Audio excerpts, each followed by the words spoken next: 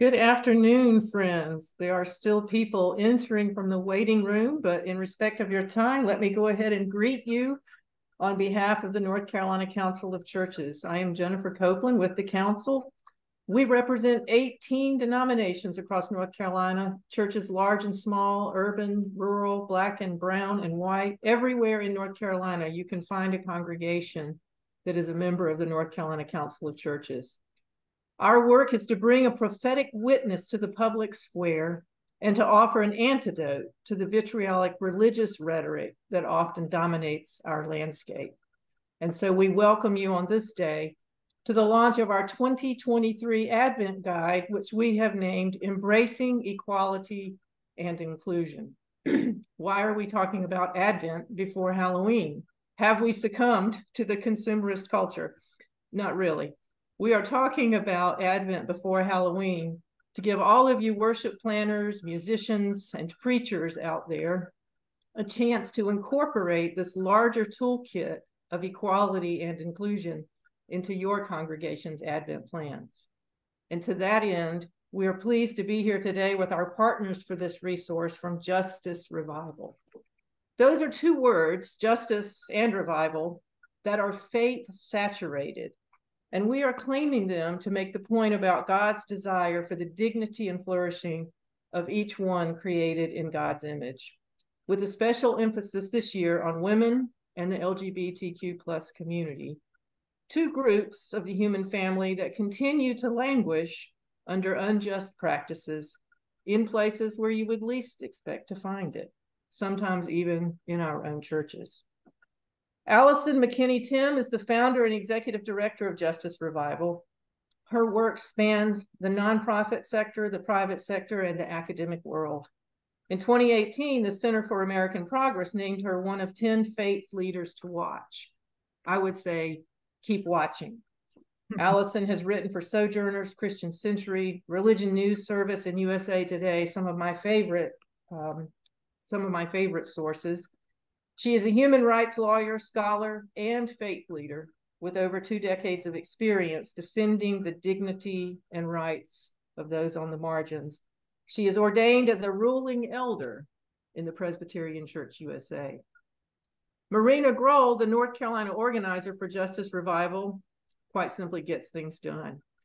I know this because I first met Marena when she decided that North Carolina needed a statewide acknowledgement and celebration of the centennial anniversary of women winning the right to vote. So I showed up on a Sunday afternoon for a meeting that I had very little interest in. And by the end of that meeting, I was very interested. I attended all the meetings. I hosted several of them until the celebration a year and a half later. And that, my friends, is the power of Marena Groll. She's a grassroots organizer, community organizer, speaker, and writer, using her experiences to help design infrastructure for intersectional movement building, all of which focuses on preventing sex discrimination. Marena is passionate about affirming the validity of the Equal Rights Amendment to the U.S. Constitution. She is an active United Methodist and gives credit to her parents, church family, and the women of United Women in Faith for fostering her in the ways of the beloved community. With all of that, I now turn it over to our host and good friend, Allyson Timm, the director of Justice Revival Ministry. Thank you, Jennifer. Thanks so much. It is great to be with you this afternoon. Thanks everyone who's joining us. We are delighted at Justice Revival to be teaming up with the North Carolina Council of Churches in preparation for this Advent season. And I'm going to be talking to you today about the Equal Rights Amendment, about the Faith for ERA movement in support of this important justice reform. I'm going to be sharing ways that you can get involved. And of course, we're going to be talking about this beautiful Advent guide that we're excited to share with you today and how that can be a resource and tool to you.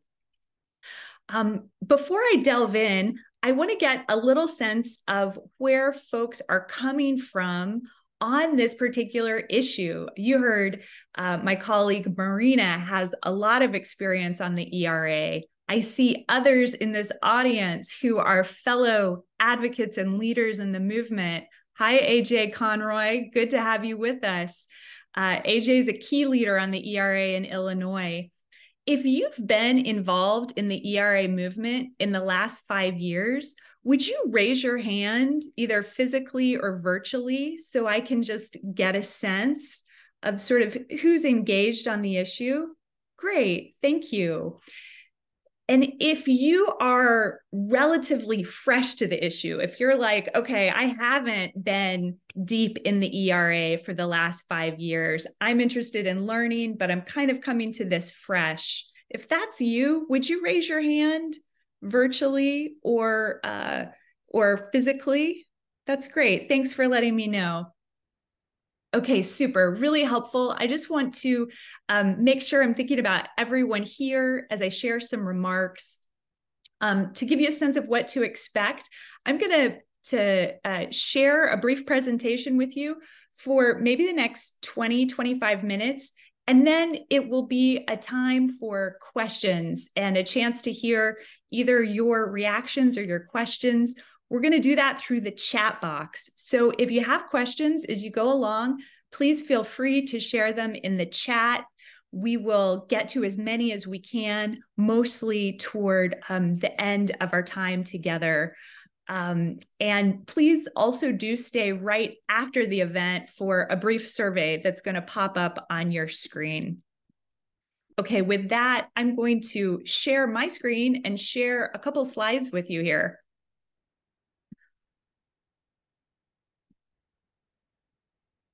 All right. So we're talking about embracing gender justice, gender equality, gender inclusion. Hey, Allie. Sorry, you're it's in the presenter view. I don't know if you want the audience to be able to see just your your slide on the big screen. Oh, thanks, Ellie. Yeah. Let me course correct that.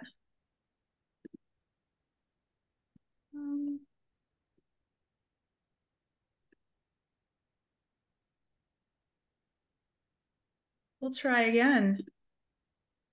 Let's see how that is. Is that better? That's perfect. Thank you. Awesome. Thanks. So we're talking about gender, justice, equality, and inclusion. This is a photo from this summer in Seneca Falls, where several hundred activists gathered to celebrate, to commemorate the 100-year anniversary of the movement, the vibrant social movement for the Equal Rights Amendment. Can you believe that it has been 100 years and we are still in this struggle? I like to share just a little bit more about who we are at Justice Revival and how we come to this work of faith and justice. Justice Revival is a diverse, inclusive, ecumenical, Christian nonprofit, and our mission is focused on inspiring, educating, and mobilizing people of faith to be a voice for human rights here in the United States. We're talking about universal, inherent rights, rights that belong to all of our brothers and sisters of every race and color, of every religion and creed, of every gender, expression, and sexual orientation. It's important to think about this in an all-inclusive way. That is the essence of human rights, and that's also the essence of neighbor love that we learn in our Christian faith. So if I were to sum up our ethos at Justice Revival, we understand that doing justice, as the Bible calls us to do, this means defending human rights. And that's how we show up to this movement. We have some brilliant examples of human rights luminaries within Christian history and tradition.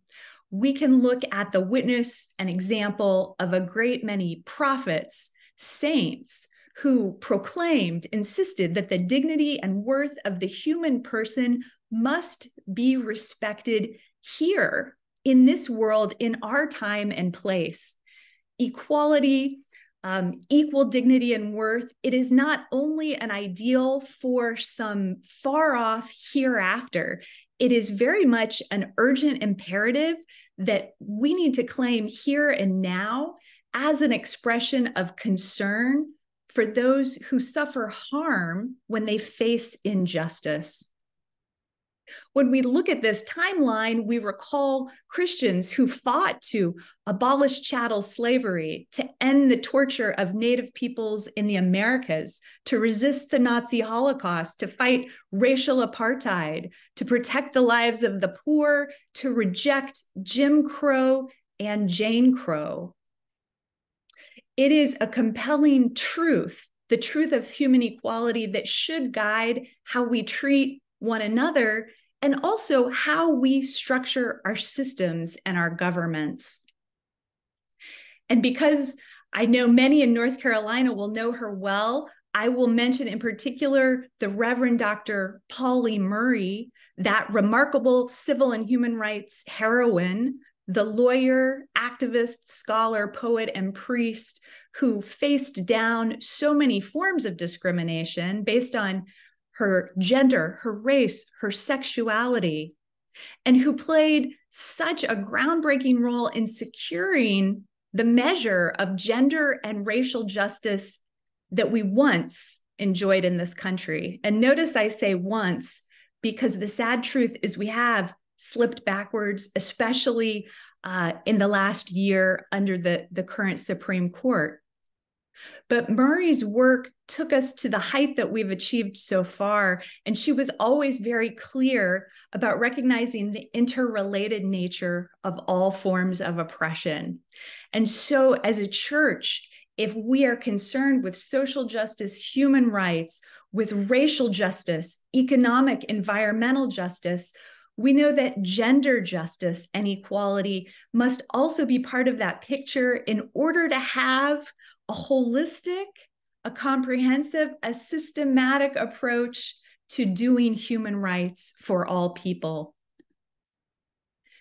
There is so much we could say about the wisdom of Scripture and how it can inform and guide the work of human rights, the work of seeking a reform like the Equal Rights Amendment.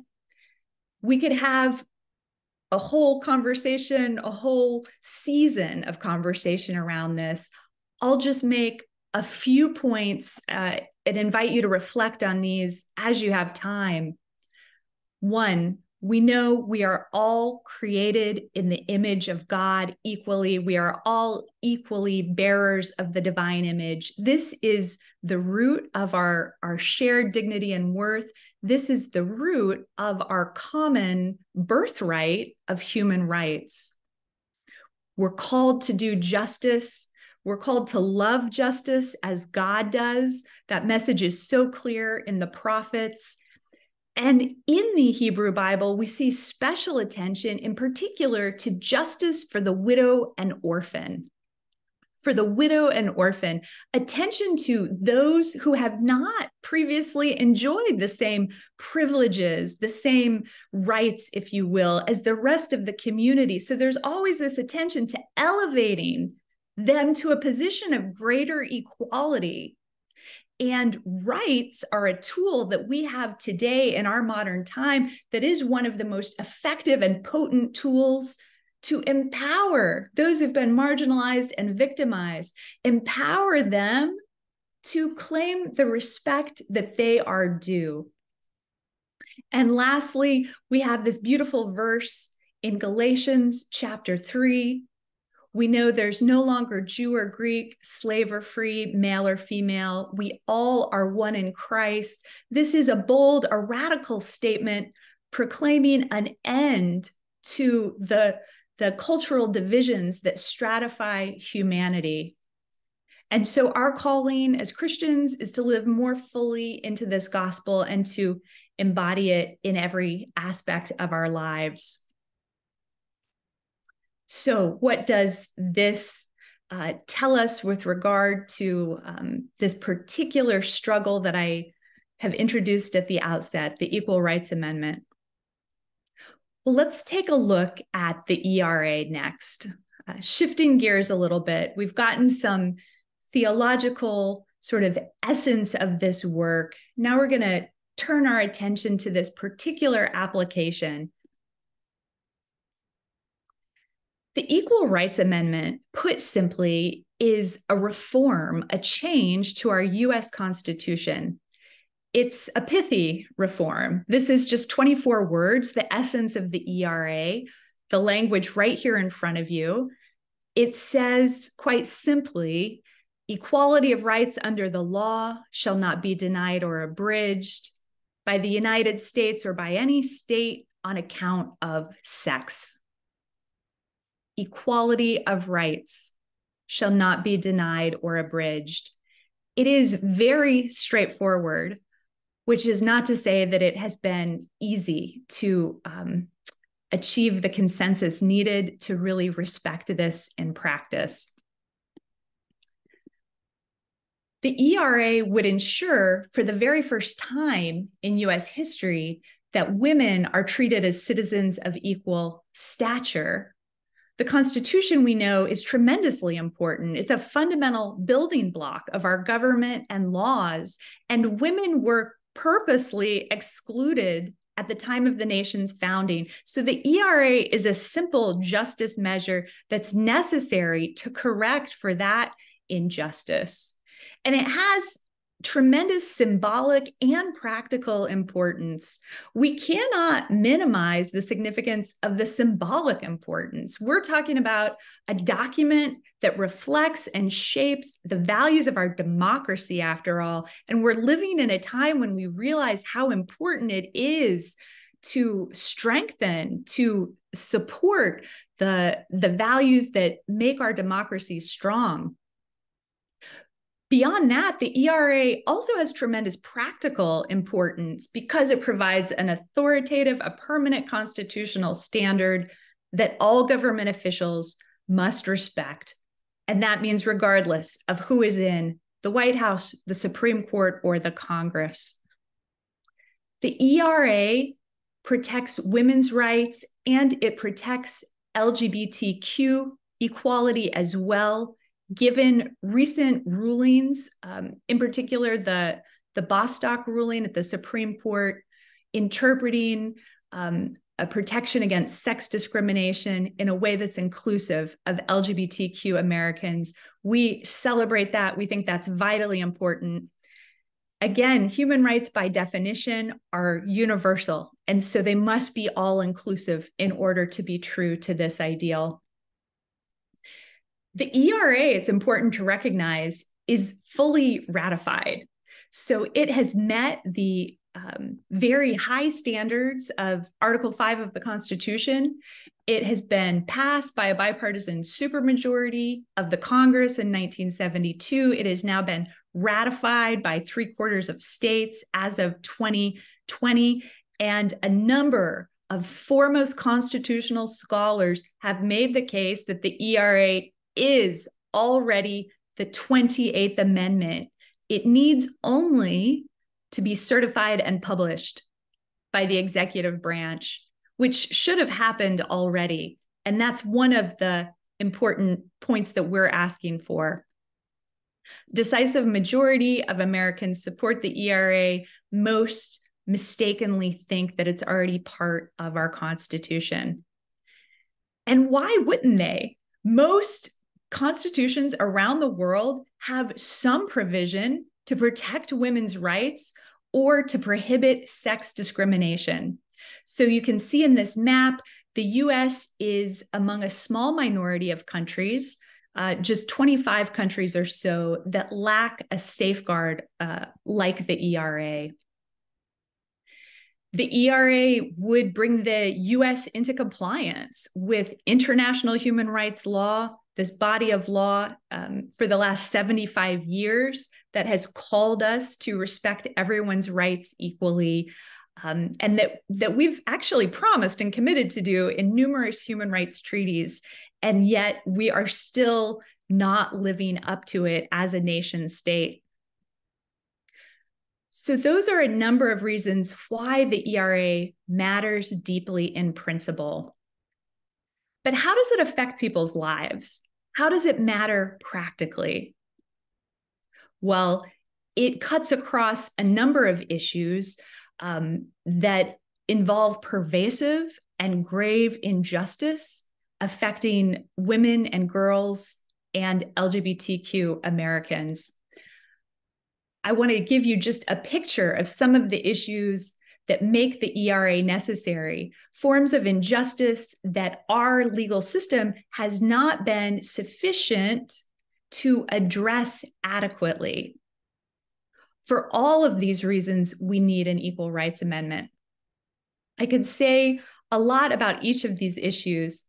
In the interest of time, what I actually want to do instead is share with you a very quick 3-minute video clip that gives you a sense, a feeling for why the ERA is still so important.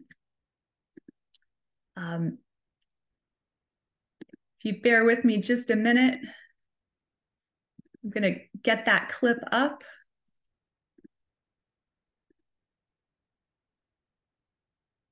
And if you pray, you can pray that technology works for us. Can you all see the new screen now? Yep. Okay, great. This is the trailer of a phenomenal film made by our friends at Equal Means Equal by the organization of the same name. This is a wonderful film. It's on Amazon Prime. Watch this brief trailer to get a sense of why the ERA matters. Time ran out for the Equal Rights Amendment today. The 24-word statement pledging equality for women fell 3 states short of ratification. Women and men still do not have equal rights. There's no guarantee against discrimination. If we can pay a woman less than a man, then that's a huge savings to a company. We're not talking about a glass ceiling here. We're talking about a brick wall. Mothers are much less likely to be recommended for management positions. The laws that I thought were going to protect me didn't. Women are the means of reproduction.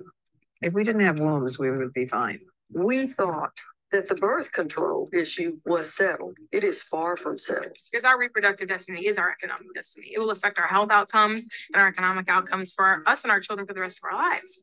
How can it be our country has more homeless women and children than any other industrialized nation? Unless they are economically autonomous, all other aspects of empowerment will be defeated. He pulled a gun out and he held it to my throat. He told me that I was going to die that day. The police do not respond sometimes to violence against women in the same way that they respond to other crimes. And we're being arrested at greater rates than we used to be arrested for. We have something like 35% of all the female prisoners in the world. The 13-year-old child was arrested for prostitution. Rape is the most common violent crime on American college campuses today. Victims are afraid to come forward. Perpetrators know that they can get away with it. I don't know what it's going to take for people. Those are our girls. This is our country. These are our daughters. This is why it's very important for us to be aware of who our lawmakers are and how much they're prioritizing women.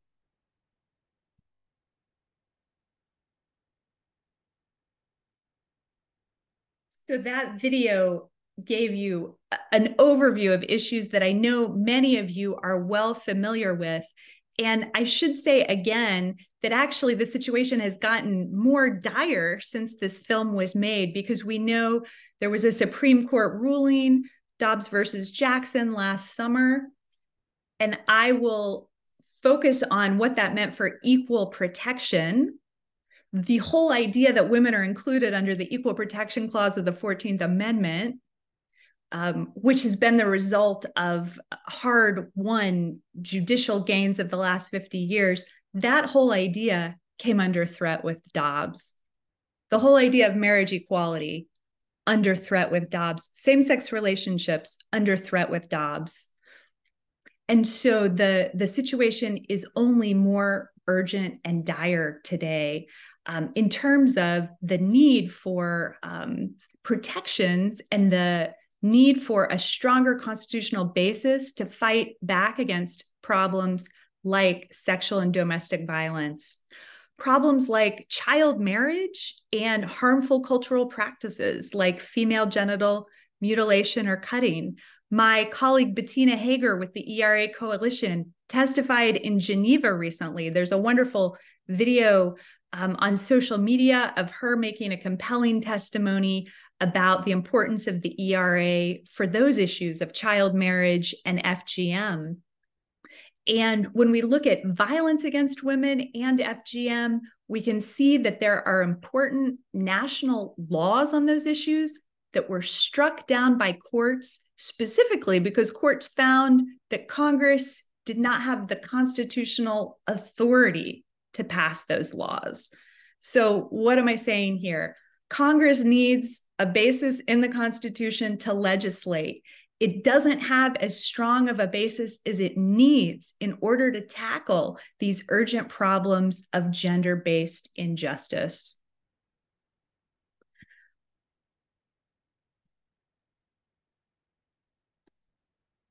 I want to say something about the timing of the ERA and why it's urgently needed now, today.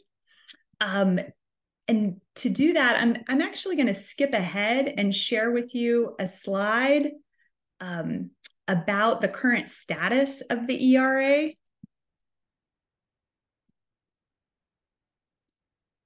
Just going back to sharing my screen here. Can everyone see this all right?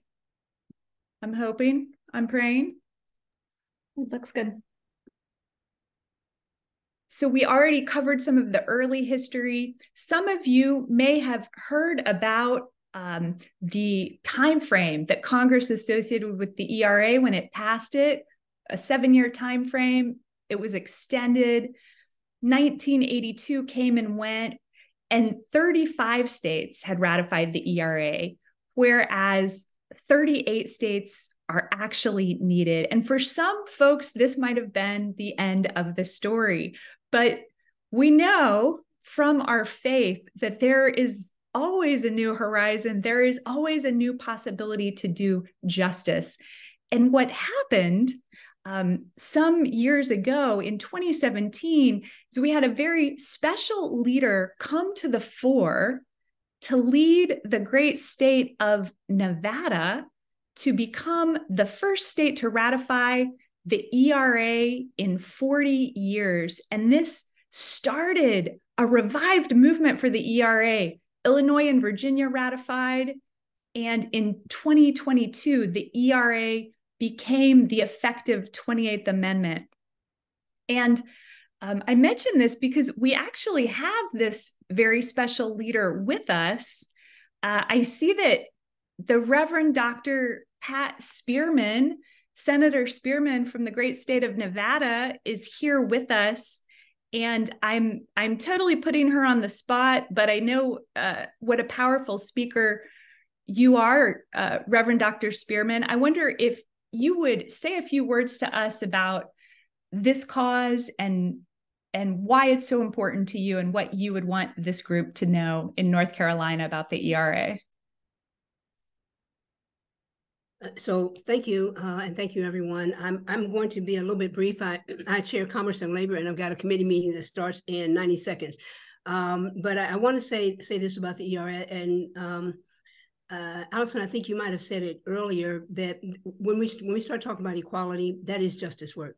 When we talk about justice work, that is biblical. It is rooted in biblical, not just theology, but it is rooted in biblical ethos. And so we cannot fulfill the call. We cannot fulfill God's will being done here on earth as it is in heaven until everyone has full equality. Unless all of us have it, none of us have it.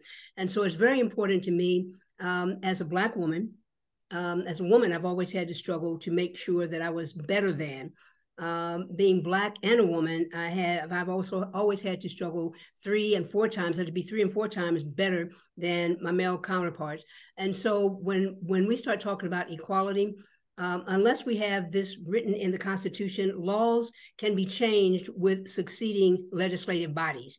And that's why the ERA the federal ERA was very important for me to carry in. I carried it in 2015. We did not own either of the houses of the legislature. Was reelected in 16 and brought it back in 17, and we were able to get it ratified. We ratified the federal ERA during that session, and also was able to get a pay equity bill passed in that same session. One of the things that I want to lift up before I leave, though, is Nevada passed last year.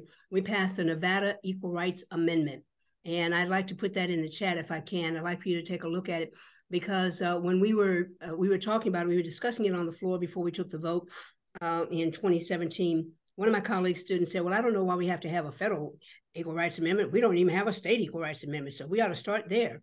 And my desk mate at the time, who is now the Senate Majority Leader, Nicole and I looked at each other and said, be careful what you wish for. And so I put in I sent an email to our Legislative Council Bureau and told them, I said, this is what we want for the State Equal Rights Amendment. And Nicole and I carried the bill. The bill itself got more votes. That question got more votes than any candidate on the ballot. And so that'll tell you how important equality is for Nevada. Let me say this too. I don't think that it's any accident that Nevada has led the way, if you will, on equality. We've had a female majority since 2019, and I think we were the first female majority in the country. So since 2019, we've had a female majority. This year, I was appointed President Pro Tem, and I am the first woman to hold that position in 154 years of Nevada state history. And so when I talk about equality, it's important for us. We're making incremental steps, but it is important for us to make sure that this gets published and to make sure that everyone understands this is the law of the land. We have a constitutional right to make sure that equality across the board, regardless of sex, is a part of every agenda that goes forth. It doesn't matter whether it's in the boardroom, or it doesn't matter whether it's in church, it doesn't matter. And having grown up in the church, and I was ordained when I was 13, and I had to fight really hard. Some places wouldn't even let me in the pulpit because I was a woman. And once I grew up and got a couple of alphabets behind my name, and they said they didn't want me to speak in the pulpit, I said, no problem, I can go speak someplace else. Y'all have fun, okay? God bless you. And so I understand that the church is one of the most pervasive, if you will, of denying equality based upon sex or gender. So this is very important, not just to me, but I think it's important to everyone. Unless all of us have equality, none of us have equality. I'll say this and then I'm done. Someone keeps saying, so when are we going to stop fighting? We will not stop fighting until done o'clock. Done o'clock. We will not stop fighting until done o'clock. When we get it done, then we stop fighting. We stop fighting that battle, but we go forward with other battles, because now we have to make sure hearts and minds are coming along and are aboard. Because even though slavery was abolished in 1863, we know that still today, we still have slavery called by different names. And so we've got to make sure that we keep going. I don't think that soldiers that are in the fight for equality and equity, we don't retire, we refire. We're not done. We won't stop until done o'clock, period. Amen. Amen. Amen. Thank you, Reverend Dr. Senator Pat Spearman. And I'm so glad we got to hear from you. Thank you for being here. Thank you. I'm so glad folks can see why you have been at the heart of this movement. You have continued to inspire us, to move us. This is a long-term effort, right? Folks have been in this for a long time. This movement is 100 years old, and it is still going. And we know that that doesn't happen without deep spiritual strength. So I thank Reverend Dr. Spearman for helping us to claim that spiritual strength, and for always preaching an inspiring word. We know that this is a moral cause, right? Human rights is not an issue of party politics. Human rights is an issue of our moral fiber, our moral core, and our faith. And so it's particularly fitting that a leader like Reverend Dr. Spearman, who is an ordained minister, is a leader in this movement. I want to say just a couple things about Faith for ERA and then open it up to your questions. I'm going to hopefully share my screen with you one more time. God willing, let's see. Say, helper Jesus. Can you see my screen? All righty. So just a word about Faith for ERA. This is a collaborative campaign that Justice Revival has led, that a number of other faith groups from different traditions, national faith groups, have joined and collaborated with us on. And we have advocated in a number of ways, seeking to elevate a voice of faith for the ERA. One of the things that has come out of this is an interfaith statement of support for the ERA. Some 600 faith leaders have already signed on. We're going to share that statement in the chat. We hope that you will look at that, share that. If you're a faith leader of any sort, sign on to it or share it with someone that you know. That is one important way that we can voice our values as people of faith for the ERA. And then I'll just share one more picture with you. Since we heard from Reverend Dr. Spearman, this is this summer in Seneca Falls when we gathered activists at the 100-year anniversary of the ERA, recommitting ourselves. We don't retire, we refire. I love that. That's going to be my new mantra. And we kicked off this weekend there in the very same church where suffrage leader Alice Paul first unveiled the ERA 100 years ago. We kicked this off with an interfaith service of spiritual support. And so we know that it is important to renew our spirits, to be deeply grounded in our faith in order to do this work with integrity, with longevity, and with resilience. And that's part of what we seek to bring as Faith for ERA to the broader movement. And it is a great, big, broad movement that we're a part of. Justice Revival is a member of the ERA Coalition. That's a 300 group nationwide coalition, a broader coalition for the ERA, and we're partners with them, as well as a number of other groups. And so there are a lot of ways that that we're advocating for this cause. A couple more quick things. I promised that we wanted to share ways that you can get involved and things that you can do. I want to just mention, I hope this is showing up okay. I want to mention our team, especially my colleague in North Carolina, Marena Groll, who you heard introduced at the top. Marena is a tremendously talented an expert organizer who has been involved in the ERA movement deeply and who knows the issue well. She's going to be sharing her contact information in the chat, and she's someone who you can connect with locally if you're interested in getting involved with Faith for ERA. Here are a couple of things that anyone can do to support this cause. One, there are 2 resolutions in the Congress to recognize the ERA as the 28th Amendment. Those are bills that you can call on your legislator to support and ask your candidates their position on the ERA. I already mentioned our interfaith statement of support.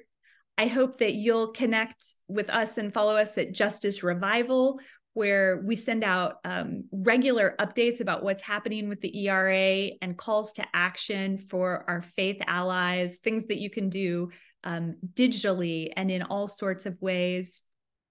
Please also check out the ERA Coalition. And then I wanted to share with you some recommended resources on the ERA. And by the way, these slides that I've been showing you, I'm happy to share. My colleague Ellie is going to put a link in the chat, and there's just a a short little form. If you fill that out, we can send you these slides and you can have all of this information. So with that, I'm going to stop sharing and step back and open it up to your comments and your questions. If you use the chat for that, then we'll elevate and respond to as many questions as we can.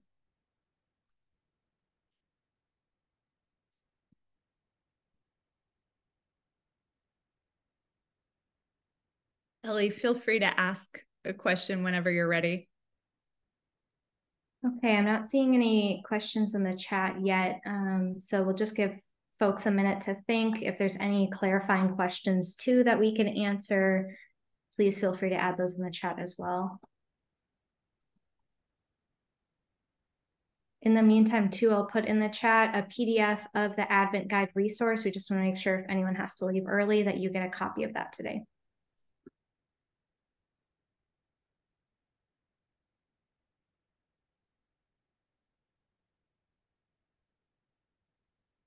Yeah, and on the Advent Guide, I just want to reiterate, it's been such a delight to partner with the North Carolina Council of Churches. We hope the guide is something that will, and I believe it will, deepen and nourish your faith and your witness for justice, and also potentially help you to start a conversation, to deepen a relationship in your community, or to think with the folks on your ministry team at church or your missions team about what are ways that you might like to take action. Some of the things that we've offered from Justice Revival's side are sermons, presentations like this, and then other resources on the ERA, most of which you can find all on our website. So those are some of the things we've done in the past, but we'd also love to hear from you if there are other things that you're looking for or ways you might imagine you'd like to see your faith community getting involved in this issue. Thanks, Allie. And I'm seeing a question from our friend Jen. She asks, how do you address the pushback that some faith leaders have saying the ERA will undermine religious freedom? Great question. Yeah, this is one of the objections that ERA opponents have raised. One thing that I think it's always important to start with is we have an incredibly robust tradition of religious freedom under U.S. First Amendment law, and that has only gotten stronger under the Roberts Court. So there's actually a study that's found the Roberts Court has decided in favor of religion about, I think, 80% of the time, which is a marked increase from prior courts. So the trend is towards stronger support for religious expression, religious exercise. Now, we know that very few rights are absolute. Often it's important to think about what are the boundaries between where one right ends and another begins. And we certainly prize our religious freedom and our freedom of religious expression, and yet would not want that to be used as a cudgel to prejudice or to disadvantage any vulnerable group of society. I will also say one of the main objections that's been raised in Christian tradition to the idea of rights is, oh, isn't this an idea that can be used really selfishly? Every person is worried about herself, himself, their own rights. And that's an interesting insight because we know a lot of concepts, even important concepts, even concepts like forgiveness, they can be misused if they're not used in a benevolent or a loving spirit. And so as a person of Christian faith who cares about human rights, the spirit that I want to exercise my religious freedom in is, yes, I'm here talking about my religious beliefs, but I don't want to wield that right in a way that means a person can't go to a doctor or go to a store or get something they need or live in a house or build a family because of their gender identity or expression, that would not feel like a loving and just sort of use of that privilege and that, and really for Christians in this society, of that power that we have being in a dominant majority. Let me stop there. Thanks, Allie. I also want to uplift a very kind of practical question from Barbara, who's not in North Carolina, but in New York City, and is asking about starting kind of a group or committee at her church.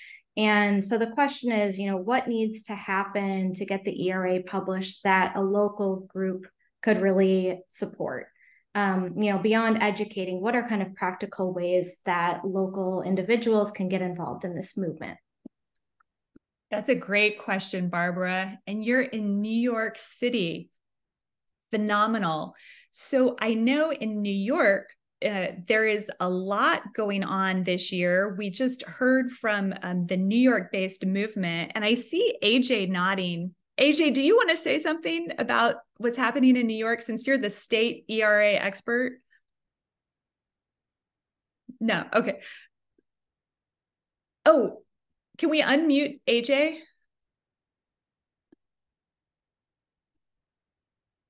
Thank you. I'll be fast. Equality is spreading, and New York State is one of those places in that there is a ballot initiative to add a state equal rights amendment to New York State. So just like Reverend Spearman was talking about in Nevada, New York is doing that now. So I'll put my contact information in there so we can talk, because I don't want to pull away from the focus on North Carolina here. But there are a gazillion things that you can do in New York and whatever state you're from, including, of course, North Carolina. Phenomenal. Thank you, AJ. Allyson, if I may interject just a moment as well. I also wanted to recognize that we have other persons in North Carolina who are deeply involved in the ERA, and Jimmy Cochran-Pratt and Perry Wally from the ERNC Alliance are guests with us today, as is Alice Crenshaw, who is the communications director with Equal Means Equal, and the North Carolina co-presidents of the ERNC Alliance there also have their information in chat. Phenomenal. Thank you, Marena. And I'm so glad everyone is with us. Do you want to say anything else, Marena, about folks connecting with you in North Carolina? I can just add by background, Marena, we're so excited to have her on our team as our first in-state organizer. What else would you like to share? I really love the idea that Barbara is talking about. I think that's a really solid idea in New York. And if you're in another state and you just need to make that connection with Justice Revival, and we can have someone answer your questions directly, and how to get things started in New York as well. If you're in another state, you can go ahead and reach out to me at marenagroll@gmail.com. And I'll make sure you get connected to the right persons in Justice Revival. Allyson and Ellie and myself will make sure that we are able to connect you to the people that would be able to answer your questions. So really looking forward to working with the people here that are in North Carolina as well. And I'm very much hoping that we'll be hearing some more kinds of ideas, like the idea that Barbara is talking about starting the own group there. So if you have a really good idea about how to work on gender equality and inclusion, and how to use the Advent Guide, and any other ideas that may appeal to you in order to work towards gender equality and inclusion, please share them in the chat, or please reach out to us and we'll be happy to discuss those with you. Justice Revival offers all kinds of programming in terms of sermons, group studies, just a number of programming resources. If you want to elaborate on that, Allyson. Well, yes. Yeah, I think you've named it. Some of the key offerings that we have right now Always happy to preach or to speak or to join a panel to talk about this issue. And it can be in the context of women's rights or civil rights or human rights or faith and justice. Anytime there's an opportunity to raise awareness. My experience over the years has been that there are a lot of people who care deeply about this cause, but may not have realized that the movement is where it is right now, that we have this historic, once in a generation, once in a century opportunity, that we're right here on the precipice, that literally all that needs to happen is for the president to publish this ERA, to just take the final step. I mean, we've come this far. And so we are passionate about getting the word out, inviting people to connect and to be raising your voices. It's important for our leaders, our lawmakers, to know where we stand, to know that people are watching, to know that we realize this isn't about a time limit. That's not even the issue. I mean, this is about a fundamental issue of justice and equality. That's what's at stake here. So any opportunity to get that word out in our churches and our faith communities, any opportunity to show at a rally, at a community event, that there are people of faith who are for gender equality. We hear way too much from those who are anti-equality. I would love to have a conversation with those folks. Let's really break it down. Let's really get into this. But it's important for our media, our leaders, our lawmakers to see there are people like Reverend Dr. Pat Spearman, people like you and me who are like, you know what? I know God has called me to love and justice. And that means really, we all need to be included in this great democracy's historic document. Any chance that we have to share that message and to empower you to share that message in your own words, we're always going to be excited to do that with you. And also so excited that the North Carolina Council of Churches has afforded us this wonderful collaborative opportunity. So they have a tremendous amount of resources as well available. Absolutely. Absolutely. And I think that's a great, just a great point to close on, with gratitude for our partners at the North Carolina Council of Churches and this wonderful guide that they really took the laboring oar in creating, designing, and that they're sharing. It's been a real good fortune of ours to get to work with you on this.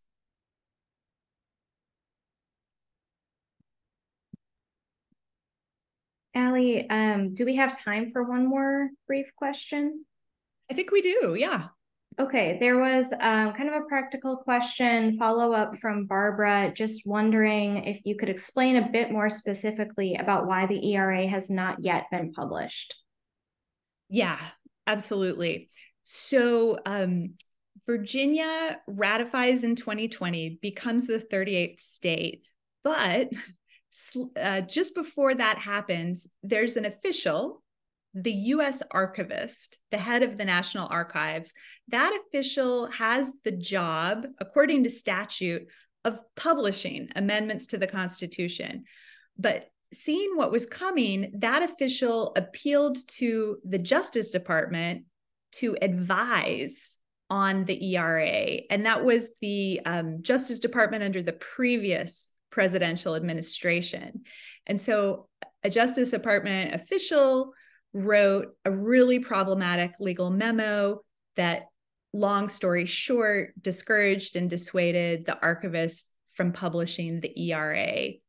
And if you take that in, it's absolutely galling, because we've had two bipartisan supermajorities, Congress, and at the state level, you've had 100-year social movement. You have these very high bars to constitutional reform. One memo, no checks on that, one memo, and that has gummed up the works. And so technically, legally, that's what thwarted the ERA. Underneath that is the opposition movement is the political and religious opposition to equality that has fueled it. But it's that sort of procedural posture that opponents like to use as cover today for opposition to the ERA.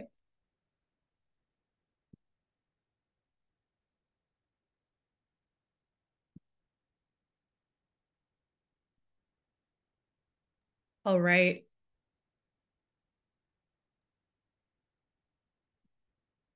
Well, Alice is raising their hand. Do we have time for comment or question? Sure. We can have just a quick, we've got just a couple minutes left. Alice, you want to share a brief comment? Yes. There's been so many wonderful questions and so many great answers. And I know of people who are unfamiliar will probably want to look into this a little bit more when you've got time instead of just on this hour call. And one of the things we've done at Equal Means Equal is take wonderful resources from partner organizations like Sign for ERA and ERA Coalition and Justice Survival, and just uploaded your PDF as we speak. And we put them all in one place that you can get to with one click, and you don't have to sign up for anything. You don't have to sign in for anything. We call it the cookbook, actually modeled after, I got the idea from going through a box of my mom's old church cookbooks where everyone would share recipes and also put their phone number and contact information in there. So it was not only a book of recipes, but kind of like a directory, right? So that's kind of one of the things we do here, finding ways to be disruptive without destructive. So this cookbook is available for everybody. It's free. All you have to do is go to equalmeansequal.org and click on the ERA Centennial tab, and you'll see an entire section of just click, download, and go resources, toolkits from other organizations, graphics, videos, how-tos, petitions, all these documents, everything. So those are all there, and we, like Justice Survival, we just try and find ways for everybody to help get in the fight. And if you're local to North Carolina, I am too for the moment, so please feel free to reach out anytime. That's awesome. Thank you so much, Alice. Thanks for sharing that and for all your amazing work. Well, wonderful. We have come to the close of our hour. I'm again really grateful for your time, for your concern for this cause. I'm wishing you blessings this Advent season. I pray that this Advent guide will be new inspiration in your life, and that God will guide your footsteps as you move from contemplation into action. For anyone who would like, we're going to do a closing photo. Yes, yeah. If you want to participate, please come on camera and give us a big smile, and I will take a screenshot. We'll give everyone a minute to come on camera if you'd like.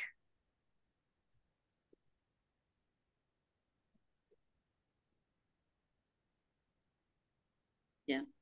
And while they're coming on, I'll just say it has been a wonderful event today, and I'm really looking forward to working with people of faith and people of conscience.